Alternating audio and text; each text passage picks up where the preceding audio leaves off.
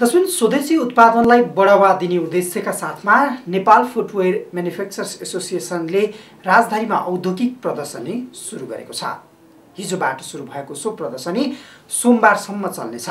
विशेष गरी जुत्ता, चप्पल लगायत छालाका उत्पादनहरू प्रदर्शनीमा राखिएका छन्। यसैसँग सम्बन्धित रहेर तयार पारेको यो रिपोर्ट अबको प्रस्तुतिमा। बिहीबारबाट राजधानीमा 14औं औद्योगिक उत्पादन प्रदर्शनी सुरु भएको छ। फुटवेयर म्यानुफ्याक्चरर्स एसोसिएसन अफ नेपालले आयोजना गरेको प्रदर्शनीको उद्घाटन भ्रकुटी मण्डपमा बिहीबार अर्थमन्त्री ज्ञानेन्द्र बहादुर कार्कीले गर्नुभएको थियो। जुत्ता, चप्पल तथा छालाका वस्तुहरू प्रदर्शनीमा राखिएका छन्। प्रदर्शनीको उद्घाटनपछि बोल्दै अर्थमन्त्री कार्कीले स्वदेशी उत्पादनलाई प्रोत्साहन गर्न आफू सदैव तयार रहेको बताउनुभयो। नेपाल उद्योग वाणिज्य महासंघका वरिष्ठ उपाध्यक्ष शेखर गोल्छारले व्यापार घाटाको चरम समस्यामा रहेको नेपालको अर्थतन्त्रमा फुटवेयर एसोसिएसनले भने राम्रो उपलब्धि हासिल गरेको भन्दै प्रशंसा व्यक्त गर्नुभएको थियो।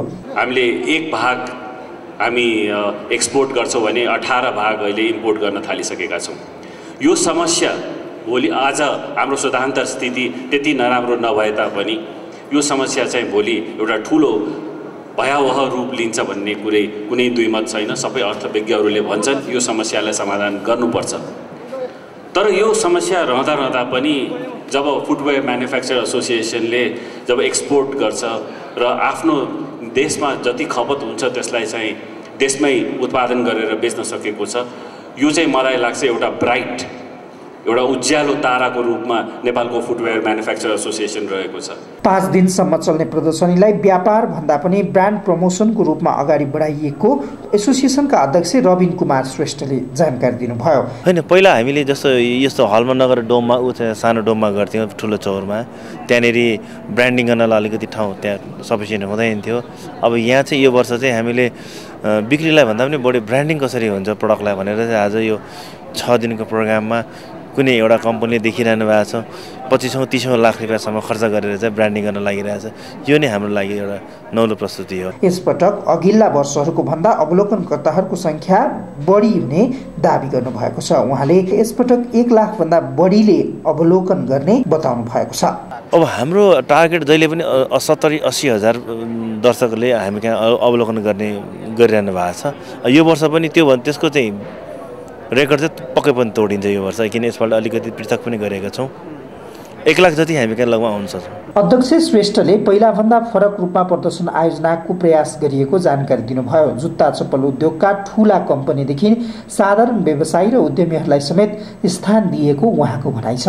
योपल्ट हामीले काठमाडौँमा मतलब जुत्तालाई उद्योग फुटवेयरलाई मात्र अथवा प्रडक्टलाई मात्र ध्यान नदिएर यससँग सम्बन्धित भएका जस्तो मुखपसलबाट आएका महिला उद्यमीहरू जस्ता अब त्यस्ता उद्योगहरू जस्तो रबर प्लान्टका उद्योगहरू र यसपालि अन्य र मेटेरियलहरूको पनि यहाँ यसमा राखेका छौँ। मुलुककै ठूला जुत्ता, चप्पल उत्पादन गर्ने कम्पनीहरू gold star, royal shoes, sky shoes, कोसेली लगायतका कम्पनीका स्टलहरूमा अवलोकनकर्ताहरूको आकर्षण बढी देखिएको छ। शनिबार र आइतबार ठूलो संख्यामा अवलोकनकर्ताहरू आउने अपेक्षा व्यवसायीहरूले गरेका छन्। यसपालि हाम्रो सेल्स भन्दा विशेष हामी ब्रान्डलाई प्रमोट गर्नलाई हो। सबैलाई एउटा अवेरनेस गरौँ। गोल्ड स्टारको यस्तो साइजको यस्तो क्वालिटीको जुत्ता छ, यो डिजाइनको छ। हामी अहिले पछिल्लो सिजनमा यसलाई फोकस गरेर जति पनि इम्पोर्ट हुने चाइनाबाट, इन्डियाबाट इम्पोर्ट हुने जुत्ता नेपालकै मार्केटमा नेपालकै उत्पादनबाट पुर्यौँ भन्ने सोचाइले जस्ट प्रमोटको लागि र एउटा ब्रान्डिङको हिसाबले मात्र गरौँ। सेल्सलाई त्यति साह्रो हामीले फोकस गरेका छैनौँ, ब्रान्डको हिसाबमा अगाडि बढाएका छौँ। छाला सम्बन्धी वस्तुहरूको उत्पादनसँगै रबर खेतीको जानकारी दिने स्टल समेत प्रदर्शनीमा राखिएको छ। प्रदर्शनीमा आउने सर्वसाधारणहरू बाहिरभन्दा मूल्य पनि तुलनात्मक सस्तो र एकै छानामुनि विभिन्न प्रकारका जुत्ता, चप्पल छनौट गर्न पाइने अवसर मिलेको बताउँछन्।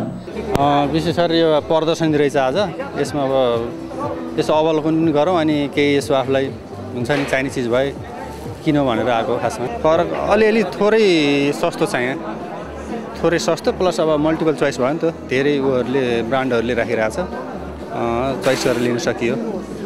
त्यही फरक चाहिँ त्यही हो, अलि सस्तो छ थोरै। प्रदर्शनी सोमबारसम्म चल्नेछ। प्रदर्शनीमा 59 कम्पनीका 135 वटा स्टलहरू रहेका छन्।